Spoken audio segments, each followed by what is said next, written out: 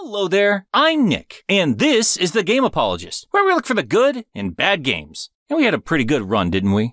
For a show called Game Apologist, I haven't had to do a whole lot of apologizing for the Sonic series up to this point. I mean, it got a little dicey with Sonic CD, but all in all, the classic Sonic games are classic. I've spent an exhausting amount of time explaining just that, going so far as to say that Sonic 3 and Knuckles is one of the greatest games ever made. I've seen that game compared to Super Mario World, Mega Man X, Donkey Kong Country, and whether or not you like that game over these other ones, it's not important to me. What is important is that it was compared to the very best of the Super Nintendo library, because that's how revered the Sonic franchise was back in the day. That was the general opinion of most gamers. But Sega went in a decidedly different direction with their next game, Knuckles Chaotix. This was a spin-off title for a spin-off system, using the popular Sonic rival as well as a collection of unique characters to experiment on just about every front. Everything from the core mechanics all the way down to how you select your character and level. There really isn't another experience quite like this game, be it in the Sonic franchise or in gaming in general. And because of that, it does have its fans, but also its detractors. There's a reason why you don't see this game on the exhausting amount of Sonic game collections in the years that followed. But to even talk about this game, we first need to briefly go over the system it was made for.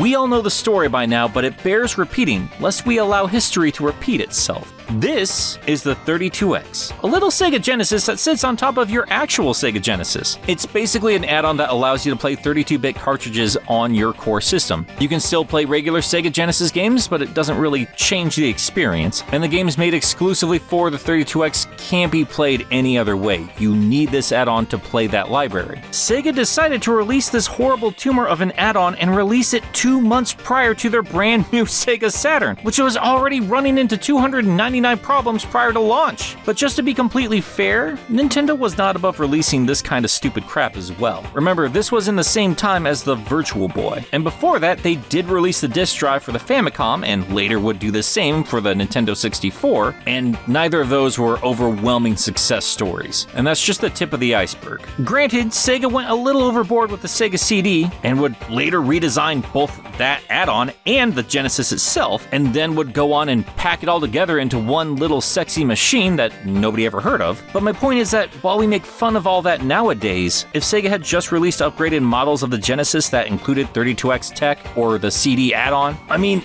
it really wouldn't be that much different from the PS4 Pro or the Xbox One X. That's the iPhone business model, and PCs have been outdating their own tech the moment it goes up for sale for decades now. How's everyone enjoying their 3DSs with that extra thumbstick attachment? Oh, and don't forget your Amiibo NFC accessory. Also, you need Amiibos. No, those are different from the Skylanders. You have to buy all those separately to get everything out of that game. Oh wait, did you buy Xenoblade Chronicles? Well, you gotta throw all this crap out, man. That only works on the new 3DS. Well, never mind, I guess history was going to repeat itself anyway. But you see my point here? Sega's bonehead decisions really aren't that different from other game companies with the capital to extend the life of their expensive hardware. It's just more apparent when it looks like you're building a snowman out of Sega consoles. Someone had to make these mistakes if anyone was going to learn from them or improve upon the idea. Of course, you could also point out that the Sega CD wasn't exactly an overwhelming success, so maybe don't do that again. But they went ahead and did that again. And I would say much less successfully. Because at least the Sega CD had some truly stellar titles that made the purchase worthwhile.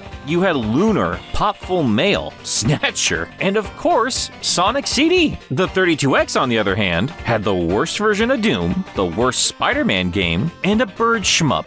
That was actually a selling point for me as a kid. I thought this game looked super rad. And that's not to say there aren't good games on the 32X, but the libraries are not comparable, not even remotely close. But the 32X did at least have a Sonic CD equivalent. And Chaotix came out after CD. It came out after Sonic 3 and Knuckles. But it's not quite the follow-up one would hope for. And many would argue it's not even as good as the messy Sonic CD. And I should give you Sonic Warriors a little warning. With this game going forward in the Sonic series specifically, you're gonna be seeing a lot of them on Game Apologist, and not my spin-off show, Unapologetic. That series is set aside for games I feel are truly truly masterpieces, games everybody should play. And I don't feel that way from most of the Sonic series. It's not to say I don't love the hell out of games that are going to be coming up. Some of them are some of my favorite games of all time, but I'm also not going to pretend there aren't some glaring issues. And don't get me wrong, the adventure games are going to get their fair shake. I love to explore why people adore those games as much as they do. And in those specific cases, I can at least cut those two games a little slack since they were jumping into a brave new third dimension. But Knuckles Chaotix is a 2D Sonic-style game released after the series had mastered mechanics and clearly defined itself in a bloated genre. Even with all the pretenders, there was no mistaking a Sonic game. But Chaotix took a decidedly different direction, and probably wasn't the best choice. I was not aware of it at the time, but this would be one of the first of many speed bumps stumbling down the peak that was Sonic 3.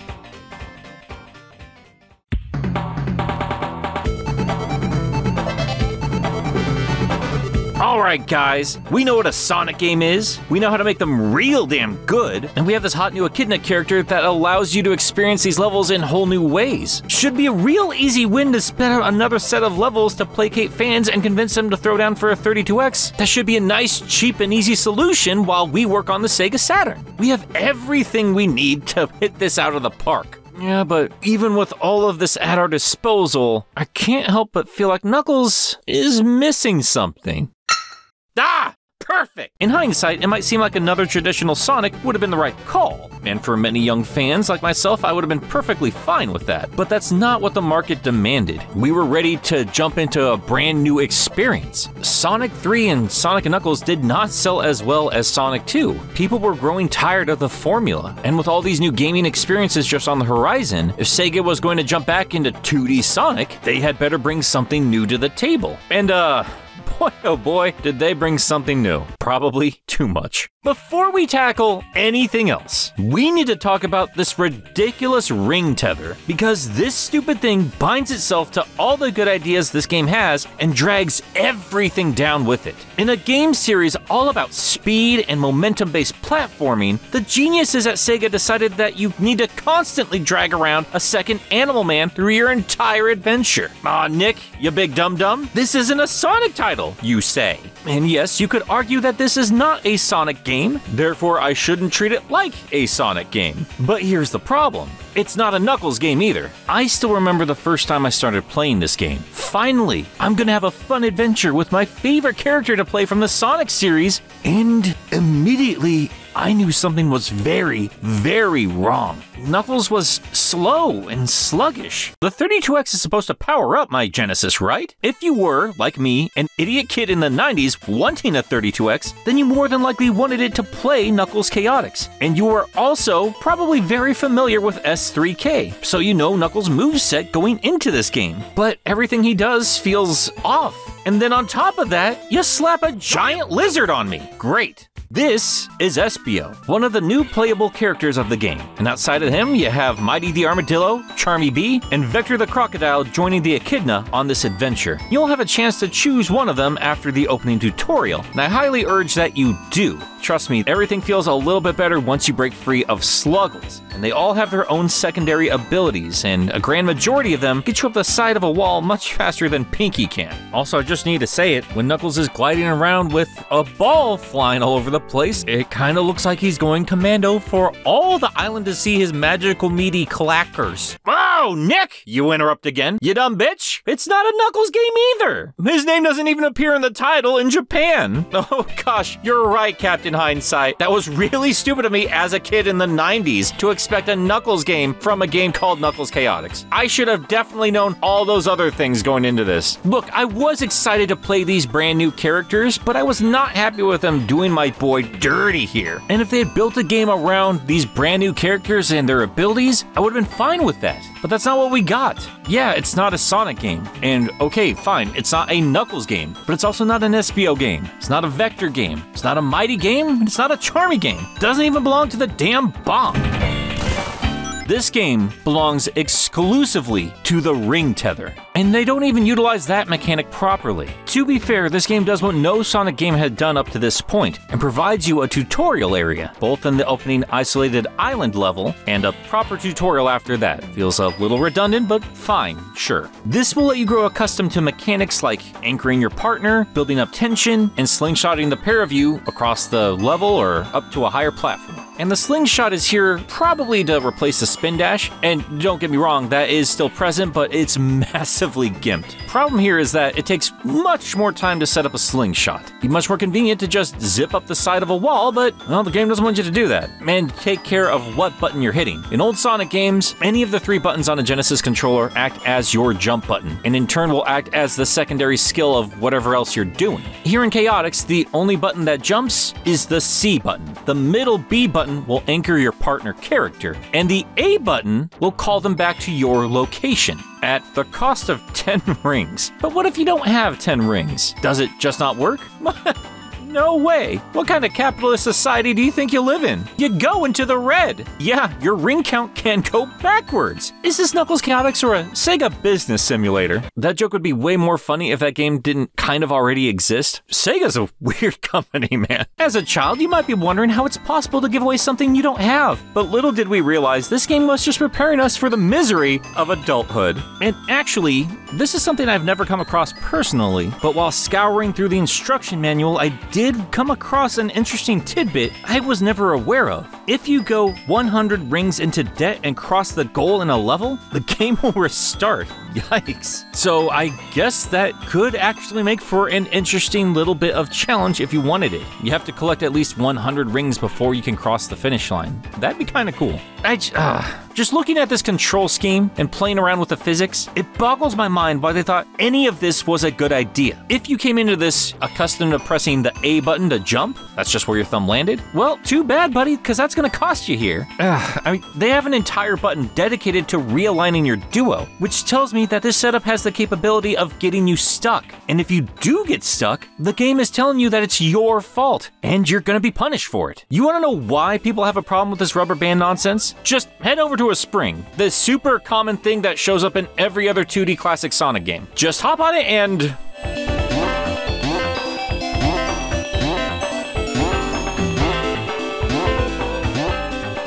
yeah, I don't know how any developer hopped onto a spring, looked at this, and thought, yeah, this is a good idea. I'm not even sure if there's any point in explaining the secondary powers of these other characters. There's nothing in these levels built around those abilities. I mean, sure, they're more vertical in design, so climbing up the side of a wall can be very helpful, but it more feels like they shoved everything out of the way just to make use of this stupid ring tether. And before we even get into the levels themselves, choosing one of them, hell, choosing one of your characters, is also a game of skill and luck. Yeah, your character selection is a claw grabbing game, and you have a chance to grab one of these 2 garbage robots that can either slow you down, like with Heavy, or cause splash damage if they are damaged, like with Bomb. So that's also super fun. The levels are no longer in a linear layout like they are with every other Sonic game. They are instead chosen with this goofy bumper here. You only have 5 zones, but don't you fret, you now have 5 acts in each and every one of them. Oh god. Man, all of them drag along and they're all bare bones because, again, these are designed to compensate for the random stupidity you can get into when you clap 2 Sonic characters together and chain shot them across the screen. And being randomized, you can either find yourself in a different zone every time, or more unlikely, in Botanic Base 4 times in a row. Either way, as Retropolis Zone pointed out in his video, boss battles are usually clumped into the back half of your playthrough. And trust me, they are not worth the buildup. This polygonal effect was, I'm sure this was real neat for a minute, but I mean, this lasts for a literal minute.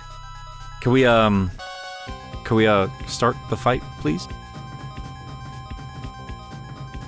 What is happening here? I mean, I like the new cutscenes before every boss fight, but why on earth did they skimp out on the animation for the one fight I would have loved to have seen that in? The Metal Sonic fight is not great. It's inventive enough. You have to hit the bumper like you would for the levels, but this time it's going to land on a number, which will dictate what attack Metal Sonic uses against you. And when you time it right, it will land on the X, which will damage him. And this can go a couple of different ways, depending on how well you time it. It can be like my first few times, where it felt like this boss fight would never end, or it could be a little bit more like my most recent battle against this robot, where I just hit it 4 times in a row and it was over. Oh well, at least I got some kind of encounter with Metal Sonic prior to the big Titan transformation. And at least that transformation does look dope. I do like his angry fanged face. Looks way better than another crappy final boss battle with Metal Sonic that skipped the cool base form and jumped straight into some junkyard art installation. Not today, Nick. One problem at a time. And like I said, the levels themselves are far more vertical in design. They're usually wide, sprawling, and somewhat labyrinthian. And some of those descriptors would work in a game designed around Knuckles, or even one of these other characters. But that's not what you get here. Don't get me wrong, climbing and air dashing certainly helps out. You could not make it through one of these levels in a solo Sonic experience, but considering how varied the character abilities are, and the fact that you sometimes just have a bomb strapped to you, they can't design anything as tightly as they did with Knuckles' little areas in S3K. Also, what the hell's with the transportation spots in these levels? Those used to be super quick little spurts of speed that got you right back into the game. Here, you have to wait on nothing, and then lazily get moved into a different room? Or just like lowered down into the same room? What was the point of all that?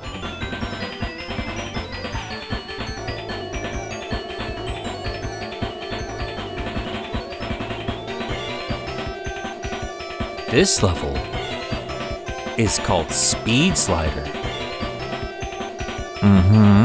There's this one spot that you get a drill car, and all it does is show this automated segment that slowly drives you through an empty room and then drill through like 4 walls. What is the point of that? People whine about needless gimmicks in Sonic 3, but at least you get to interact with the damn things. I don't even get to control this damn car. What they could have done instead is split up this car into like 4 different pieces and drop them in different spots on the level, giving your characters some incentive to explore these sprawling maps. But that's not what you get here. The closest the game really gets to that concept is having to track down a button that starts a clock in every act of Amazing Arena. And sure, it lights up the room, but that's literally it. Doesn't activate doors or springs or any fun platforming puzzles, nothing like that. You can actually get to the end of the level without ever activating that dumb clock, and the game just tells you to go back and get it. It's super annoying. In Sonic 3, we had rings to special stages hidden around all these giant maps. And even if you explored a spot that didn't have a giant ring, you at least got a monitor or something for your efforts. And Chaotix does have giant rings hidden around the stages, but they're not for special stages. They're for bonus stages. And I apologize, I promise there's a difference. Bonus stages don't lead you to Chaos Emeralds, or in Chaotix's case, Play School stackable rings. Bonus stages just get you nice little extras like more rings or more points, or the ability to manually choose your character and level, which many would say would probably be a standard thing you could do in most other video games. That and it drains your ring count, so more often than not, it's just not worth your time. Again though, you do still have special stage rings, but they once again adopt Sonic 1's ability to jump into it, that being grab 50 rings, head to the end of the level, and jump into the ring at the goalpost. So yeah, these maps make zero sense. You clear any hazards out of the way so you can compensate for all the goofy nonsense that comes with these stupid tethered abilities, and you remove any reason to properly explore these levels, which is extra frustrating when you think back to that opening isolated island tutorial area. What happened to that? You had to anchor your partner on one button while you made your way to another one, or use them to levitate a platform and drag you up the side of it? I mean, there are a couple of kinda similar gimmicks throughout the levels, but I'm seriously racking my brain here. I don't think we see these particular puzzles ever again, which is kinda lame. They could have really expanded upon these ideas, really make you think these things through. But I don't really think there are any proper platforming puzzles that require teamwork. Also, before I forget, there are item monitors here, but if you were expecting more creative elemental shields, you'd be out of luck. The original shield is back, as is invincibility, which, weird gripe, but the animation feels like a downgrade from Sonic 3. And of course you have your 10 ring box, but that's all that returns. You do get some new ones, like character boxes who turn you into, well, whoever's on the screen at the time. And that is a nice little way to add variety. And in hindsight, these could have been implemented a little better if these levels had with specific challenges set aside for specific characters, a la Mario 64 DS. And you also have the swap monitor, which, well, just swaps the two characters on the screen for a little while. But you also have monitors that allow you to grow and shrink. But once again, they're not really utilized. This would have been interesting if there were some environmental obstacles for you to overcome, but that's not the case here. The big sprite turns you into a bruiser for a little while, and the small sprite just is kind of a pain in the ass. You're just gonna end up sitting around waiting for that to wear off. The growing and shrinking monitors really are only here to show off some graphical effects of the 32X. The blue ring box is about the only useful new monitor here, which clumps all of your collected rings into one larger ring, giving you the chance to hold on to everything you've grabbed up to that point if you happen to get hit. You couple that with the shield, it's like a secondary bonus hit. This game is, it's just a glorified tech demo for the 32X. We have a cool set of physics thanks to the tether, even if it doesn't work super well in a Sonic game, and we have some graphical gimmicks that had been done already by Nintendo with some Super FX chips, so this was already outdated by 1995, and these goofy little graphical upgrades would have been just fine for a standard Sonic game. And yeah, maybe that would have been a safe choice. Maybe it would have been a tired choice, but it would have at least been another solid win under Sega's belt. Instead, we got a game full of weird ideas that are not properly thought through, and sacrifice a lot of standardized design in an attempt to make this tether work. And when you have to compromise as much as this game does, well, most other developers that were at Sega's level would have known when to call it quits. But Sega's gonna be Sega. And if I'm honest with myself, that's what had me intrigued. We know about Sonic Crackers, the proof of concept of this game. Hell, we honestly have a great deal of information of the behind-the-scenes production of this title. And maybe it's because of this extra knowledge, it gives me the impression that they went above and beyond with their determination to make the ring tether work. Despite all the changes from Sonic Crackers to the final design, this stuck around, and they built an entire game around it. Maybe not to the best it could have been, and maybe just to show off the stupid tricks of the 32X, but there was something about this that they believed in. And I think, even as a kid, I could see hints of brilliance shine through. I know this is technically not a good game. I'm not about to tell you that this is a solid experience that everybody needs to play, but at the same time, I find it challenging to flat out call it bad as well. There's still something alluring about this title, something that always keeps it in the back of my mind, something that makes me look back on it quite fondly, and I know I'm not the only one. So, while I have spent a great deal of time detailing the negatives of this game, I'm now going to spend even more time telling you why I love all of it.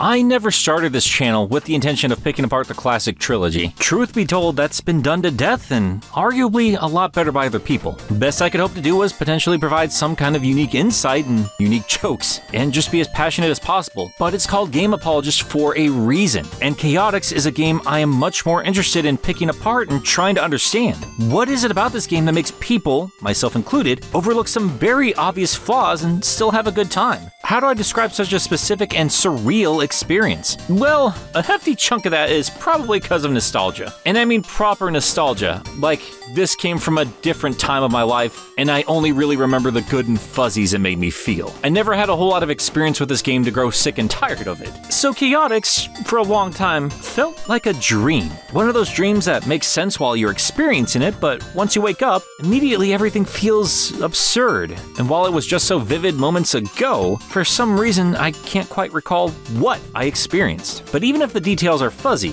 I still remember the emotions I experienced. And that's what this game was for me. A weird dream that I could not quite remember, but still enjoyed. Or maybe this is just what hallucinogens look like. So yes, absence does make the heart grow fonder. And I certainly had Sega Stockholm Syndrome. I wanted the 32X to play one single game, and I really only had that one game. I also think I had crappy Doom, but that game scared the hell out of me, and I'm not proud of that. But my point is, and I'm sure many of you can relate as well, I was excited for this game for specific weird reasons, and I was determined to love it. So I gave it more time than I probably should. So yes, I'm gonna sound biased, and I'm gonna sound nostalgic, but I don't always think that's a bad thing.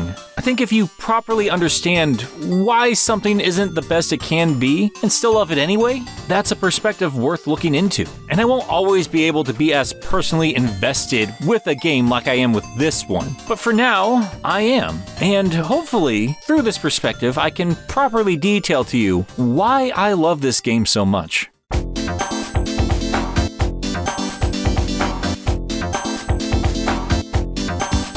Here's the thing about all the complaints I spent an exhausting amount of time detailing to you. The biggest sin this game actually makes is just that it's kind of boring if you play it too long. Out of all of those problems, none of them were born from frustration. I was never worried about busted controls or cheap deaths. It's a finished game, it's not a glitchy mess, and it didn't instill blood-boiling rage like some of the later 3D games would go on to do. But this game still has that strange, experimental, messy magic of some of the 3D titles. I knew the flaws even back then, but for some reason I still found myself thinking about this game after I put it down, wanting to give it another shot. And I know a massive part of that is personal preference. I have spoken with people who have found this game very frustrating, but it's definitely an easier, laid-back experience for a Sonic game, and I don't always think that's a bad thing. And I notice that about my personal gaming preferences. Sometimes it's okay to just dick around, and that's what I use this game for. Sometimes all I need is a couple of levels of swinging around a couple of colorful cartoon characters to some catchy tracks, and I'm good. And sometimes that's just how you play games as a little kid. People still remember Sonic 1 fairly fondly just because of Green Hill Zone, and I know the fan base nowadays is sick and tired of it, and yes, the rest of the game isn't quite as good as that first level, but back in the 90s, sometimes all you had was a demo booth and that one first level, and that was all you needed. You weren't super concerned with zipping across the level as quickly as possible. It was just fun to control Sonic and jump around all these hills and find some satisfaction in exploring all these nooks and crannies. And yeah, it's not exactly straightforward in terms of design, but it was still fun to explore, even if there wasn't much of a reward getting there. And I think as a kid, I treated the entire game of Knuckles Chaotix like that. It also makes me think of Mario Sunshine. Both games have a heavy focus on a brand new mechanic that's strapped onto something familiar, and both games keep a pretty consistent theme. Now that I think about it, both of them kind of have a tropical vacation vibe. And for some people, they're going to be annoyed with the lack of variety in the levels, or be frustrated at being forced to deal with a silly new gimmick when you wanted something more familiar. But for others, if you're enjoying the music, the characters, the visuals, it's not going to be much of a setback for you. And maybe you've had your fill of traditional Sonic, or in Sunshine's case, Mario. Yeah, you have fun with Sonic, but why not mix that chocolate with the peanut butter and see what you get? And no, you don't always get Reese's, but it's still fun to experiment. I mean, we still love those silly Sonic mods for a reason, right? As deceptively simple as Sonic can be, and how natural those games flow once you get the hang of them, you still have to take the time and learn how the game rolls. And while it can and should be a fun process, I am aware that that can be somewhat taxing to other players. And it's been a very long time since I was a kid, so I'm sure the classic Sonic games gave me way more trouble than I'm remembering. But with a little patience, with a little practice, the game feels so utterly rewarding just by simply moving around. And I think that's kind of the same thing for the ring tether. That's not to say you need to force yourself to get good at a bad mechanic, but I would argue that it's incredibly rewarding once you know what you're doing. And the more I played around with it, the more I saw why the developers were so determined to make it work. Pulling off a proper slingshot is satisfying. Chucking your partner up onto a platform above you, having them anchor you while you build up tension and shoot upwards, that's awesome. And that's not something you can do with a standard spin dash. And that is not to say that they couldn't have built levels a little bit better to take advantage of situations like this, but if you tackle those levels with that mindset, I think you're gonna have a pretty good time. Speaking of, I know I already pointed out that they had to compromise a lot in level design to make the ring mechanic work, and yes, it could have been better. I honestly don't mind having fewer badniks and zero pitfalls. And honestly, the lack of badniks isn't for the entire game. That's for a lot of levels, sure, but I did notice quite a few of them on the back half of the acts, so I don't know if it was just for specific levels or if they were just adding more challenges as you got deeper into specific attractions. I think it's a little bit of both. Either way, the lack of a life system does cut down on the challenge, and I wonder if they try to compensate that with the lack of checkpoints. I don't know, this game's so easy I didn't even notice the lack of them until I started thinking about it just now. The levels can be a little dull and confusing at points, but if you're wanting to just run around, the stages are far from offensive. And while I don't believe the giant special stage rings are implemented the best way possible, I feel like a lot of people agree that the special stages themselves are some of the best in terms of classic Sonic. Here, you must guide Lemminwinks through the maze of the small intestine and solve the riddle of the Chaotix fish. Like previous special stages, this was a chance for the developers to show off some technically impressive 3D gameplay. Man, they just get better and better every time. I can't wait for Sonic to go full 3D. Clearly, Sega knows what they're doing. And yeah, I know they look a bit dated now, but this looked really cool in the 90s. And I still think they're a lot of fun today. Seriously, if you had told me that they had started this project with the special stages in mind and the rest of the game was just secondary, I'd probably believe you. Because it feels like a lot more thought was put into these layouts compared to the game proper. I rolled my eyes at infinite blue spheres. I mean, yeah, they were fun, but it took me a long time to master them. I wasn't really feeling like jumping into another set of them after I collected the Super Emeralds. But with Chaotix, I would have taken a full game set up like this. You don't get a half pipe, you get a full pipe. At least at first. You do have some platforming challenges, narrow walkways, bumpers, pitfalls, hazards, and this was all pretty impressive stuff. Not new for 1995, but new for the Sonic series. I did have a ring out that felt cheap here and there, but I do feel like they did a fine job bumping up the difficulty from level to level as I followed my nose to each and every new Fruit Loop. But at times, they might be a little bit too forgiving. Honestly, outside of Genesis 3D Blast, this might be the easiest set of special stages. They do offer a bit of challenge, but they also allow you to swing back around through the track if you miss some blue spheres. Granted, you have to be sure you have enough rings to do that, as they will count down as a timer. So that is a good excuse to build up some rings before you jump into the special stage ring. Because outside of that 50 ring entry fee, whatever you bring in with you is your starting point for a counter. So yes, the special stages I think are a lot of fun, but they don't give you any real incentive to grab all of them. I mean, you do get a cameo from Sonic and Tails, which is great. Also, how was nobody talking about Naked Leg Sonic? This is the good ending? You couldn't even color him correctly? Dude couldn't even be bothered to put on pants for this event. I guess Knuckles wasn't the only one going commando. You do get the cooler ending if you don't get all of them, and well, never mind the low stakes. Yikes. And they don't unlock any super forms, which, yeah, I get it, but it's still kind of a bummer. There's not much a traditional super form can really do in these stages. Again, this game's pretty easy. Still would have been nice if it allowed your character to freely move around without the partner, or I don't know. I'm sure that would have required a hell of a lot of programming for just a silly bonus. These levels are designed with a climbing partner in mind, after all. And speaking of those partners, they are both a weak and strong point for this game, depending on how you look at it. Like I've said before, if they were so hell-bent on getting this ring tether to work, I kind of feel like they should have provided us with characters that didn't have as many abilities as the Sonic cast seems to have, forcing them to rely on the sling-ring and also maybe get a chance to design better levels around that, as opposed to just taking a Sonic level and clearing the path for you to putz around with a couple of shackled speed demons. But that was just one idea in an attempt to elevate the tether and, well, Heavy and Bomb. But that's not to say you can't have some fun with the rest of the cast. There are enough vertical spaces to shoot Espio up the side of a wall, and I never got tired of seeing him run around on the ceiling, as needless as it ended up being. And Mighty, just being a Sonic clone, feels nice and zippy. The wall jump might not be the neatest trick in the world, but it pairs well with Mighty's speed, allowing you to practically ricochet off a wall and keep your momentum going. And I can tell you how versatile Vector ended up being,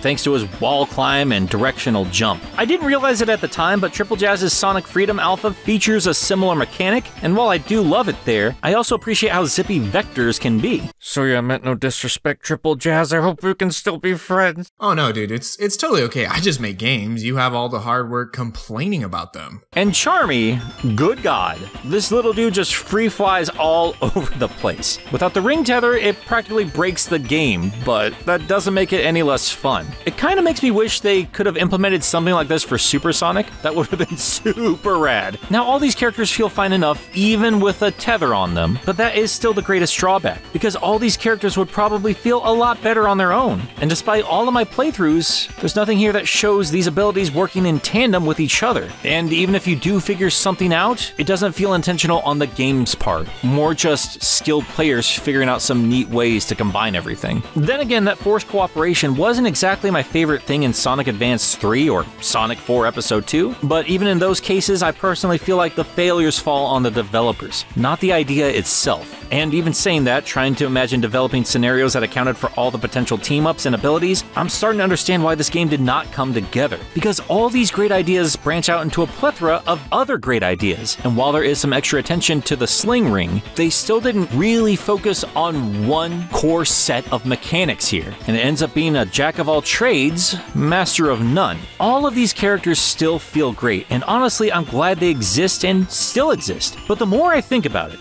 the more I'd like to see them strike out in solo gameplay. Hell, I'd even take more focus on the sling ring and see its full potential. There had to be more to this gimmick. They clearly had a lot of great and dynamic ideas for the Sonic formula, so why were they so hell-bent on this stupid tether? Well, the answer is obvious, but it's not one I see a lot of people talk about.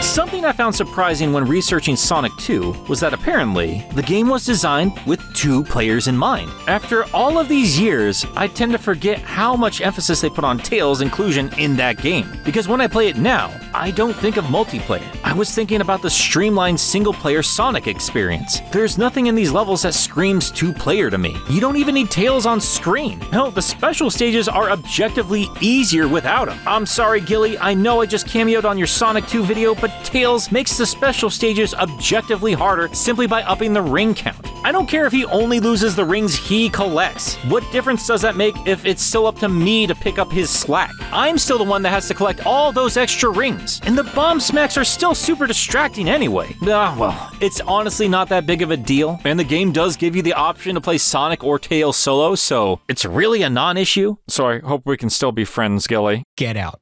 Get out of here. Go home. You're dead to me. Get out.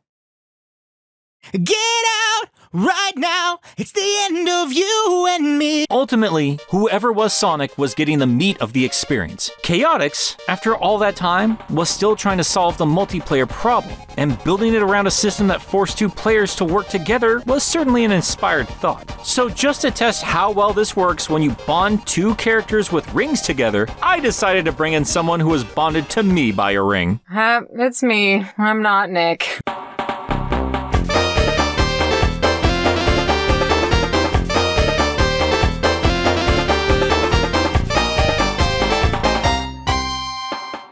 So yeah, I sat down and played with Nick. Yes. And I'm not a Sonic player, so it was a very interesting experience for me. No, but at first I found it really counterproductive. Being lassoed to another character just felt like you were yanking each other around in every direction except the one you wanted to go in. Especially when you had Heavy, or one of us had Heavy. I had Heavy completely accidentally, and he can't jump more than 2 inches off the ground, and there's nothing I could do, so you just had to pick me up and like carry me through segments, which was awesome. I had the most time playing Charmy, and that was fun just because I was dicking around and not going anywhere except to the ceiling. That is a good point though. Like, I didn't think about that through this entire rambling nonsense I've been doing. There are kind of different levels of experience that these different characters provide. Absolutely. I mean, that's pretty standard for any well-made game where you've got multiple character selections. They shouldn't be identical choices that are just aesthetically different. It should always be, skill set and specialty based, and that's still the case here. Right. Charmy's got his flight, and I can just bumble along wherever I feel like it. Bumble. And SBO, I played with SBO, which was good because he can do the wall climbing, which isn't as fun as flying, but it's a close second. It's fun, right? It's useless, but it's super fun. Once I got the hang of it, it was fun. I had a lot of fun when you're just running across the ceiling and I'm just bouncing along the bottom.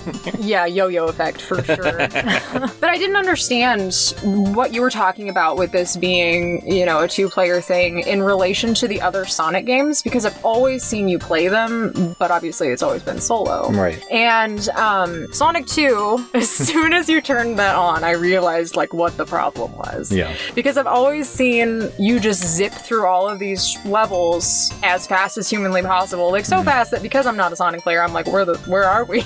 Yeah. But as player 2, like, that's still the case. And in half a second, I'm off screen if I don't know which direction we're going in or what's happening. Or if I go too far, like if I go forward ahead of you, again, I can't see the next thing to fall off of. So now I've fallen off a cliff and I can't see because there's no split screen. Right. You know, so I feel like that was an effort that they made to put a second player in there. It was not a good effort. Even if I knew what I was doing, I don't think it would have been very feasible for me to keep up with you. For that reason alone, as soon as we started playing, I realized what the point of Knuckles Chaotix was. Yeah. You know, for better or for worse, you're completely tethered to the person that you're playing with, and you can't just like ditch them at all. No.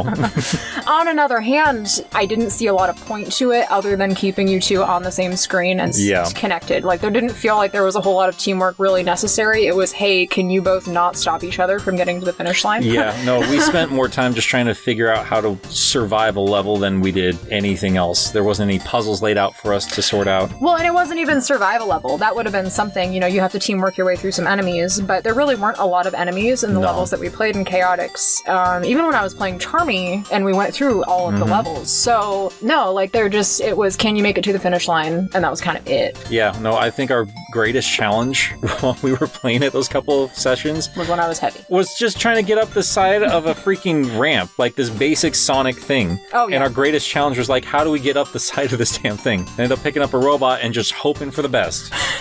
Well, we kind of did that with SBO too, though. Oh yeah, no, we did that with everybody. You know, because you would just automatically spin dash to the little loop-de-loop, and I'd be over here like, wait, what? And of course, because we're connected, it's just yo-yo effect. Suddenly you're back with me on the floor. All right, I'm leaving now. All right, thank you, Wifey Warrior. Toot toot. Bye. No, okay. Well, that was fun. And as she pointed out, there were a lot of problems even when you had multiplayer involved, but from my perspective, I have to admit I did have a lot of fun. The experience is so much more enjoyable when you have a real-life partner joining in. And sure, you could say that with just about anything, but if a game's designed around a multiplayer experience, I think it's important to experience the multiplayer. Nobody is Tails in this setup. And yes, again, it still can be messy if you're both trying to go in different directions. It's kind of like that scene from Wild Wild West. Anyone remember that movie? Okay. But when you work in tandem, it brings a whole new life to the game. Like, to the point where I really need to stress that this is how you should play Chaotix. It's the difference between an arena shooter with real people versus one filled with bots. You still get the core idea and can have a lot of fun on your own, but the human element makes all the difference. And I know this is not a one-for-one comparison, but it's only here did I really feel like I truly understood what they were going for with this game. Yeah, a lot of it's still silly gimmicks, but this feels like the ultimate goal they were going for. But you still can't discount all the nonsense that is still involved even with multiplayer. You have to wade through a lot of crap just to get to this point. Even getting the second player set up is an absolute chore. You need to beat the tutorial level first and by yourself. I have no idea why they didn't want a second player involved with this. I feel like this would be imperative. Hell, second player mode should have had its own unique tutorial. But yeah, you don't get that here. You have to play that single player mode and isolated island. After that, you have to exit the game properly. I don't really remember. I had to redo isolated island like 3 times before I figured out how to get that stupid option onto the screen. Which doesn't make any sense to me because I know on some beta builds, they had a second player option right there on the title screen. I have no idea why they removed it. They still give you the option for tutorial, even though you're forced to go through it anyway. I don't know. And ultimately, as much as me and my wife talked about it already, she did also mention how much better it felt when you were playing one of these characters by themselves. They were rare moments, but it was truly liberating. The ring mechanic works well and can lead to some great fun, but no matter how much more development they slapped into this, I don't really think there's any change in the fact that a pure single-player Sonic gameplay experience is just better. That doesn't mean they didn't have a fun idea in their hands here, but I'm not about to tell you that Chaotix is secretly a must-play masterpiece when you bring in somebody else for the ride. No matter how you play it, the game still needed work. But if you are going to play it, I highly recommend you get a second controller and see what kind of fun you can get when you bring in somebody else. My wife doesn't play Sonic games, but out of all the other classic games, despite the flaws, I think Chaotix might have done it the best.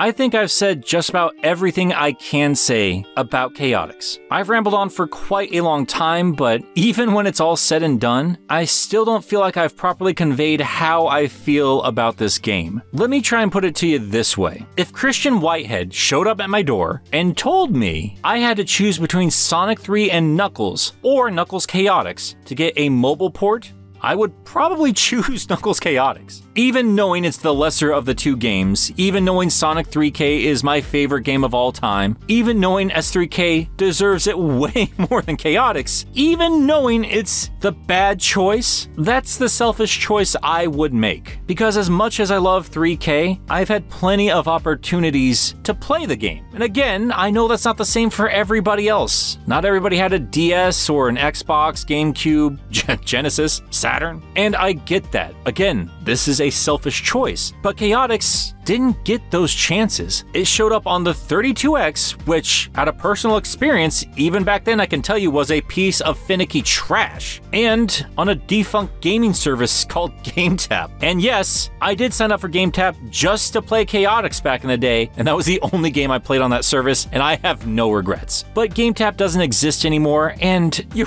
really should not be buying a 32X just to play Chaotix. It's a weird little game that I could really only recommend to hardcore Sonic fans that are interested in the history of the franchise. Like I said, no matter how much development they put into something like this, if they made a solo release of this game on mobile and charge money for it, reviewers are going to tear this thing apart, and honestly, rightfully so. Even with widescreen support, even with online multiplayer, even with a smoother set of special stages, even with these lovely flourishes that made this the best version of Chaotix, it still has all those other flaws we talked about. A game like this could really only exist in a collection like Sonic Gems, one that's packed in with other weird obscure Sonic titles so you can experience this history and also feel like you got your money's worth. And yes, as much as I love the Gems collection, the lack of Chaotix is absolutely a mark against that disc. Because personally, I feel like they missed the boat when it comes to re-releasing Chaotix. Bringing it out again in a solo experience is a stupid idea. Regardless, as I just said, I would happily support it. And if I was given control of that kind of insane decision, I would make the bad decision. Because here's the thing about Knuckles Chaotix. If you have only experienced this game through the opinions of YouTubers, you can't really enjoy all that music while we are rambling away like lunatics. These characters, these animations, this aesthetic, this music, it all comes together into an experience not quite like anything else you'll ever see. Yeah, it's a little messy here and there, but that doesn't mean you can't have fun. And I can't properly describe to you how inviting everything felt when Door into Summer started playing for the first time, or how blown away I was when I saw that big red metal Sonic. It might just remain a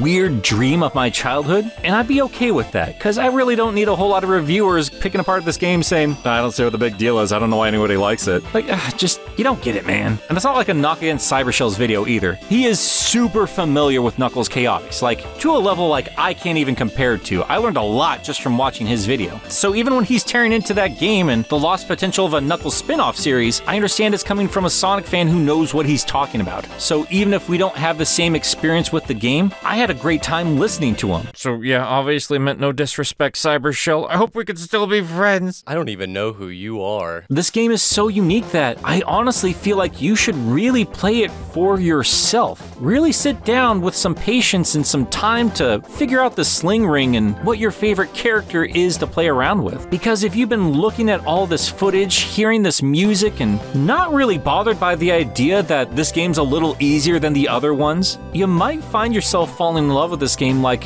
I and probably a handful of other people have as well. Because there is still a lot here worth loving. I mean, for crying out loud, I didn't bother getting into a whole lot with the characters in this video because, well, I've spent 2 months leading up to this point going into all of them. Look how much we had to talk about just from this one goofy game. there's a lot to appreciate and explore here. And even if they didn't bring this game back and remastered it or whatever else, you can still tell that there are great ideas that maybe they weren't fleshed out to the best of their ability in Chaotix, and maybe some of them should have been abandoned, but there are other ones that just needed a little push over that finish line. And you see hints of that in little bits and pieces in future Sonic media. I've seen constant comments pointing out how the Chaos Rings look like the World Rings from Sonic and the Secret Rings. But let's also not forget Sonic Colors, which also takes place in a theme park. And you know, those laser diamonds look awfully familiar. And of course, we can't forget Sonic Mania. We got the triumphant return of Mighty. They've implemented that blue ring box. There's a lovely reference to the giant red Metal Sonic with Metal Sonic's other transformation. And I seriously doubt Studiopolis would exist without some references from this game. I'm seeing a lot of amazing arena in this design. And maybe the Chaotix cast isn't as full as it could be in modern Sonic terms, but the Detective Agency is still a great set of characters. And comic artists and writers have shown us how much potential we can get just from a silly glitch like the Weknia. I've seen commenters saying that they saw that as like a ghost of a guardian past who's haunting Knuckles. Like, that's a really cool idea.